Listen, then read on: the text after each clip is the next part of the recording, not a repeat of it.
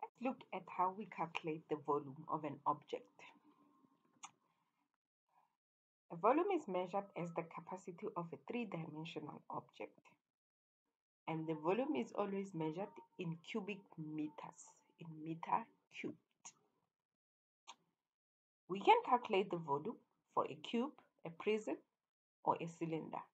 A cube is like a box which has four sides that are equal. A prism, it's also like a box where it has two sides that are equal. All sides are equal on the cube. And a prism, two sides are equal. And a cylinder is like a can or a tube. We can calculate the volume because we calculate what goes inside.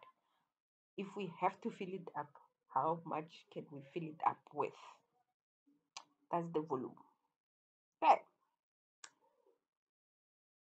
let's look at the formulas for each. To calculate the volume for a cube, we use L squared. To calculate the volume for a prism, we use the length times the breadth times the height. To calculate the volume of a cylinder, we use the circle which has a radius, so we use the area of a circle formula, pi r squared multiplied by the height.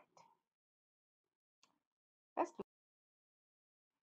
look. Before we look at an example, we need to also understand that when we work with volume, we need to do some conversions from meter cube or centimeter cube to liters, because volume is always calculated, or the units for volumes are always in liters. So let's look at some of this. A 1 liter is equivalent to 1,000 centimeter cube. And also a 1 liter is equivalent to 1,000 milliliters. Therefore, it means 1 milliliter is equivalent to 1 centimeter cube. And also 1 kiloliter is equivalent to 1 meter cube. You need to understand all these conversions from a kilometer to meter to liters to centimeter to milliliters.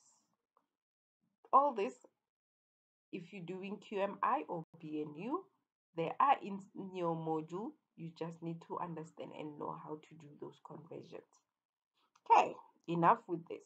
Let's look at an example. A circular water reservoir has a maximum capacity of 10,000 kiloliters. Its diameter is 30 meters. How deep is your reservoir? Probably the how deep they wanted the answer in meters. I'm just making that assumption because we want to calculate the height. We want to calculate the height. How deep? Therefore, it means they also gave us the diameter. They said the diameter is 30 meters. They told us the blue shaded area, which is our volume,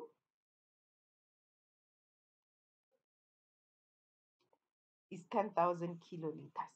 Now, we have two units that are different, kiloliters and meters. We need to find how deep, which is in meters. It means we need to convert our kiloliters to meters or meter cubed. Okay, but before we do that, the formula to calculate the cylinder is V is equals to pi r squared times height. We are told what is the diameter, and we know the diameter is 30. Therefore, our radius is equals to 30 divided by 2, which is 15. And we can substitute into the formula. Our volume is 10,000 kiloliters, and we know from previous that 1 kiloliter is equivalent to 1 centimeter, oh sorry, is equivalent to 1 meter cube. 1 kiloliter is equivalent to 1 meter cube. So therefore it means our 10,000 kiloliters, 10,000 kiloliters, they are equivalent to 10,000 meter cube. Easy. Therefore, it means now we can substitute into the formula because then we will be working with meters. So 10,000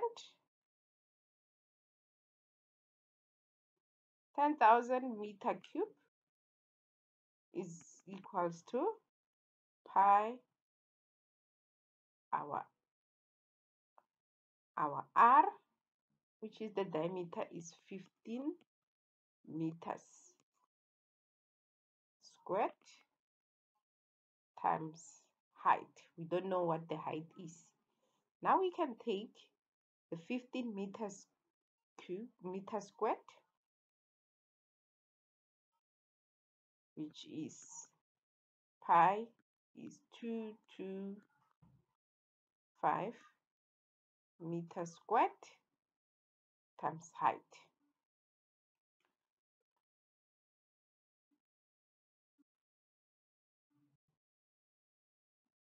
Okay, now we can divide both sides. So we divide this side by 225 meter cube times pi, and also this side by 225 meter cube times pi. And pi times 225 meter cube is equivalent to 707.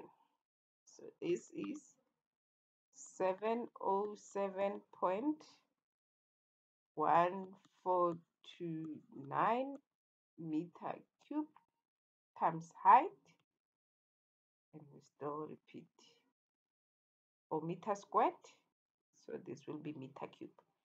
And we can divide this side by 707.1429 meter squared. What you do on that side, you must do on this side. 707.1429 meters squared. And when we do that, this cancel out with that, and we are left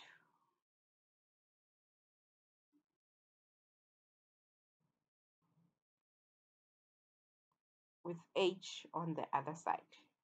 And on this side, when we divide the meter squared and meter cube, we left with meters, and 704, it goes how many times into 10,000? 707 goes 14.14 meters, and that is how deep is the reservoir.